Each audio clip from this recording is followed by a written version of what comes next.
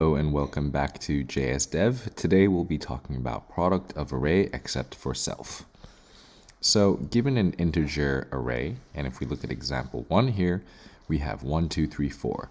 Return an array such that every element in this array is equal to the product of the element except for itself. So what that means is, let's look at the first element right here. The corresponding result is 24, and we get that by doing 2 times 3 times 4.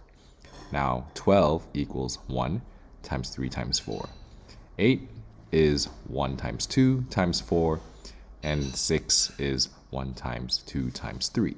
So it's all of the product except for the value itself. Now, it says here we have to write it in O of n. Right? Now, off the top of my head, I could think of an O of n squared solution where you have to iterate through twice. For example, here at first one, we'll do 2 times 2 times 4, and then we'll skip out on every single element where we are at, multiplying its surroundings. All right, so let's break down this question. I'll show you, say for example, using 1, 2, 3, 4, right? Our first corresponding value is 24. How do we get that? It's 2 times 3 times 4. And we'll call this the post product, right? It's post of the index of where we are. It's after. So everything after this one right here, 2 times 3 times 4, is our value. When we move on, post of 2 is 3 times 4. And then we'll have a pre-value, a pre-product, which is going to be 1. So 3 times 4 times 1 is 12. If we move on, this post is going to just be 4. And it's pre, 1 times 2. 1 times 2 times 4 is 8. And finally, at the last value, we only need its pre-products, 1 times 2 times 3. Now, let's create this table. Let's start with the pre. So if we're at the first index right here, and there's nothing before it, we'll just use itself as 1. Now, if we look at 2, what's the product of everything that comes before it and itself? It's 2 times 1, which is 2. 3 times 2 is 6. 4 times 6 is 24. 5 times 24 is 120. There we go. Now we have done our pre-product table, right? We are trying to find at every index what is the pre-product of everything that comes before it, right? So here, right, what is the product of everything that comes before it and itself? Well, it's 1 times 2 times 3, or it's everything that we've multiplied so far times where we are now. 3 times 2 is 6. Now, what about the post? We have to go from right to left. So we'll create another one, another set, and because there's nothing after 5, we just use itself. And it's 20 because we're doing now 4 times 5. 3 times 20 is 60. 2 times 60 is 120, and now 1 times 120. And we can use these two tables to find in linear time the product of every single thing, every single element, except for the element that we are at. And I'll give you an example. So if we were at 3, the product of everything that comes before it, the pre, 1 times 2, is right here in the pre-table. And everything that comes afterwards, 4 times 5, is in the post table, right? So what we then get for this index right here is going to be 40 because we had 2 times 20, which gives us 40. And we can keep doing that for every value. We can iterate through. So if we were here at the first one, right? Pre itself, we just times 1. 1 times 120. Right now, 2 times 1 times 60, we get 60. At this index, we're looking at the pre. 1 times 2 is 2, so we get 2. And everything that comes after it, the post table shows 20. 2 times 20, we get 40.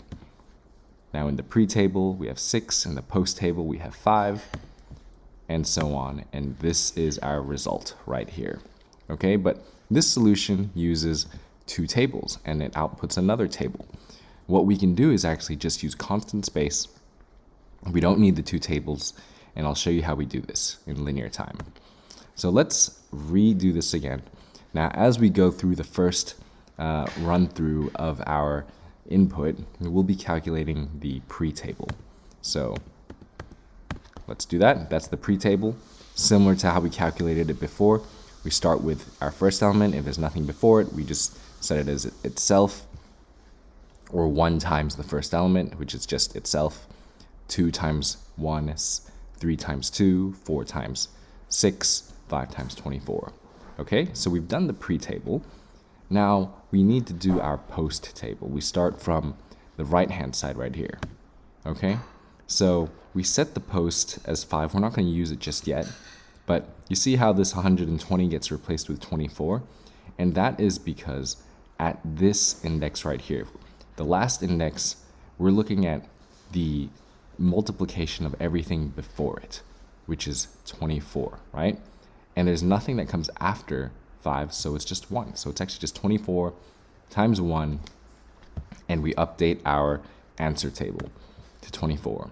And now post is now 5, right? Because when we move to 4 right here, we need to know what is the multiplication of everything afterwards.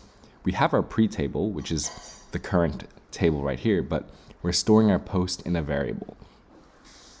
So now let's go to 4, and we're curious, okay, what's everything before 4? What is the multiplication between everything before 4? It's 1 times 2 times 3, or as our pre-table shows, it is 6.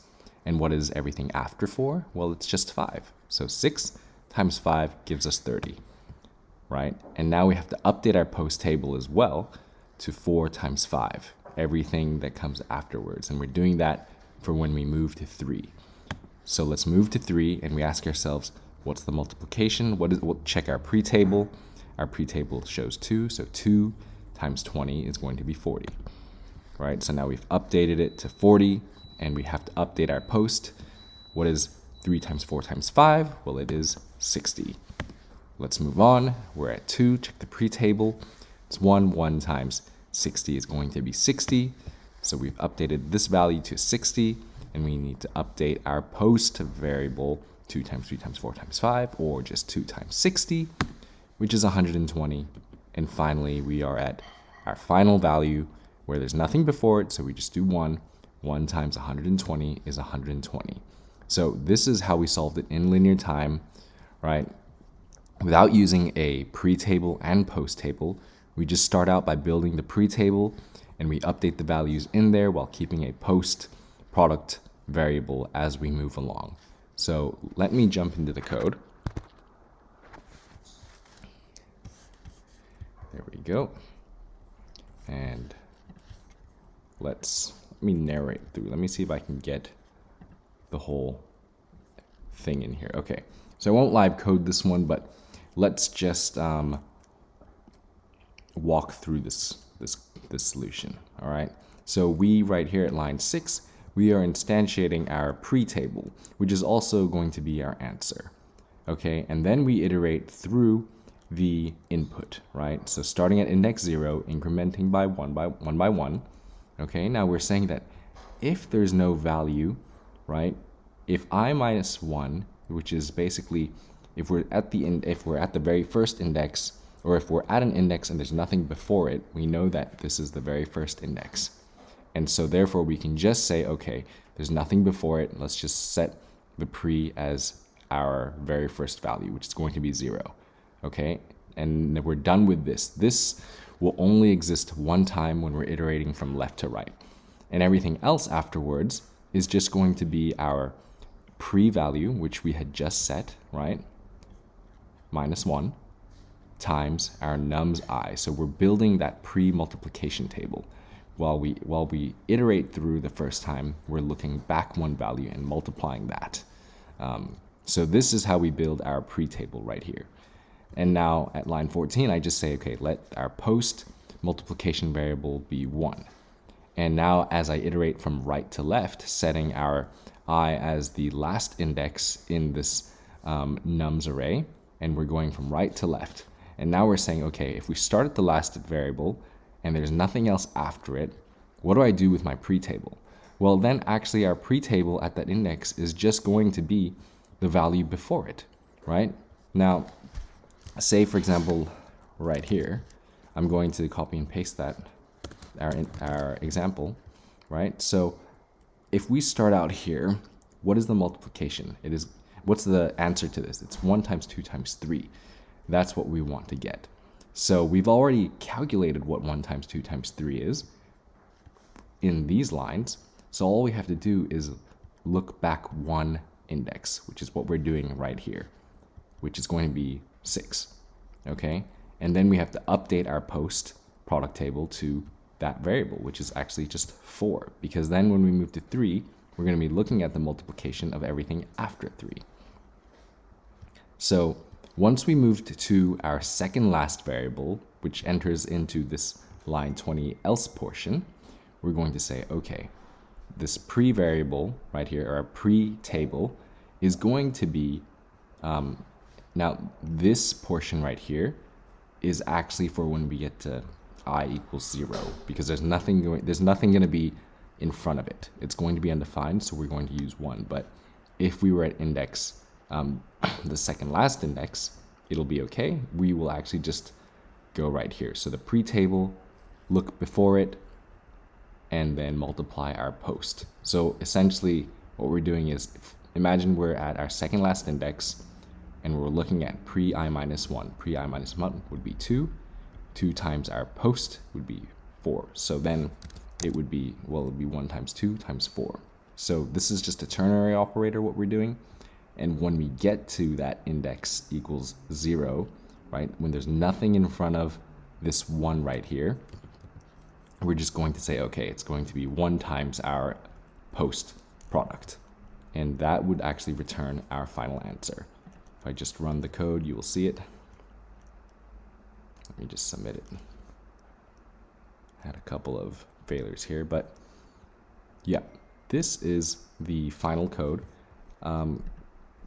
Please let me know in the comments if that was clear or not.